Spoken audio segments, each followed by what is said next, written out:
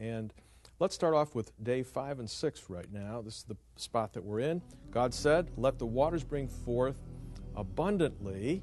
Let the birds fly above the earth across the expanse of the sky." So God created the great creatures of the sea and every living and moving thing with which the water teems, according to their kinds, and every winged bird according to its kind. God saw that it was good. God blessed them and said, "Be fruitful and increase in number and fill the waters in the seas, and let the birds increase on the earth." There was evening, there was morning, the 5th day. Ken, what's going on here? Well, again, as we've seen before, God creates a world that is good. Previously, He created the vegetation. Now we see Him creating life and complex life, both in the sea and in the air. And there is this continual progression of God creating life for a world that He has prepared. Does this square with the scientific evidence, Hugh? We've got the waters teeming with living creatures, birds flying above the earth, God creating the great creatures of the sea, birds again.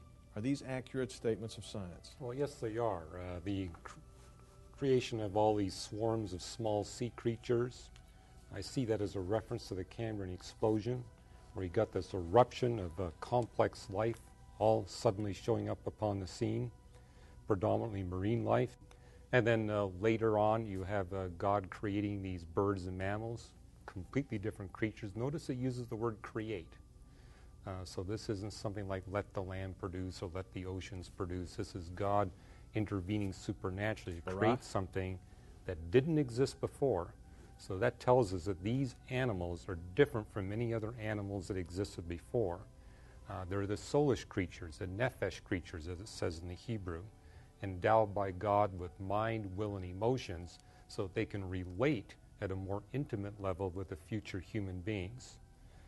Birds and sea mammals show up millions of years ago in the fossil record. The 6th day will talk about land mammals, but really specific kinds of land mammals. Yeah, that word nephesh, I was thinking of the dolphins, okay, and how you can be friends with the dolphins. And everybody's got a dog and a cat. Are we to dogs and cats yet? Yes. Okay. Dogs and cats, they have this nephesh, this kind of ability to relate to human beings. Is that what we're talking about? It's not just an ability to relate to us. It's like God programmed these birds and mammals to want to please us. I mean, growing up in Canada, I saw that with animals that had never had contact with human beings.